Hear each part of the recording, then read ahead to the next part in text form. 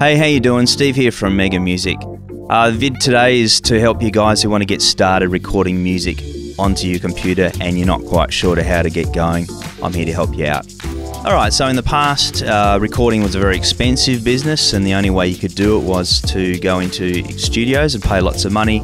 Now obviously technology's changed all that and you can get very high quality recordings at home or in very small studios. So there are actually quite a lot of things that you might need, but for a very basic setup to get started, there are 5 essentials and we'll go through those now. So number 1, you'll need a computer. Pretty much anything recent will work fine.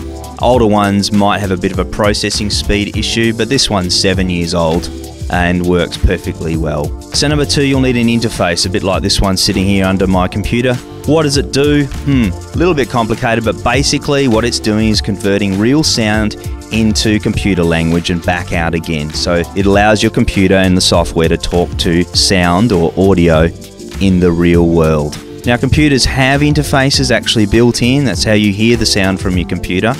But one of these will process the sound a lot more quickly, a lot more clearly, and will also allow you to sort of work and change your sounds and do sorts of things depending on what type of interface you've got.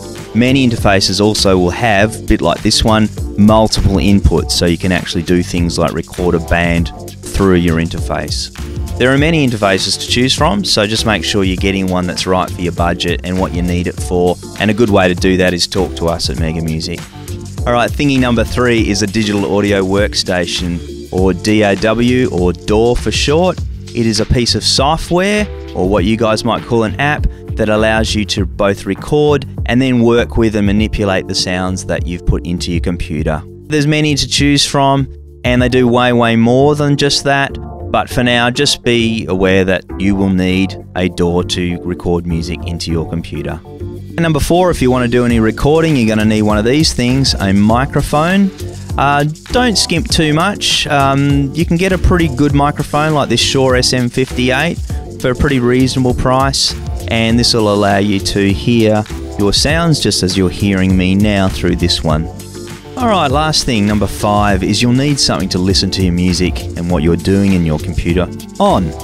One way is with a set of headphones, the other way is with a studio monitor, a little bit like the NS50 you see over there. You can get started with just a set of headphones, but over time you'll find that you will need a set of monitors to really give you a true and accurate representation of what's going on in your mix. So I'm going to very quickly demonstrate how all these work together. The computer with its DAW is sitting here. You have your interface plugged into your computer. You listen by plugging your headphones or your monitor into the interface, and any sound sources such as a microphone or a guitar also plug into the interface. Alright, so let's start by recording a guitar part. I've plugged the guitar into the interface and the interface into the computer. The door has been opened and I've set it to record the incoming sound to track number 2. I press record and play the part.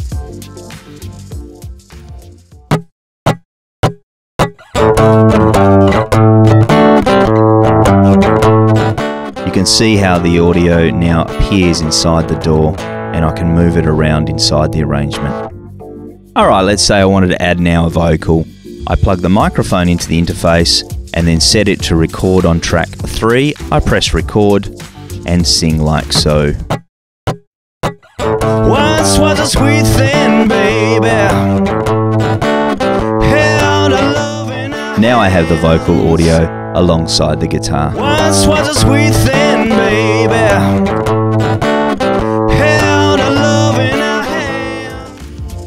Believe me, this is just the tip of the iceberg, but there's the basic 5 things and how they fit together to help you get started. So give Mega Music online a call or come into a Mega Music store if you'd like some more help. We'd like to hear about the kind of music you want to make and match you up to the gear that suits you best.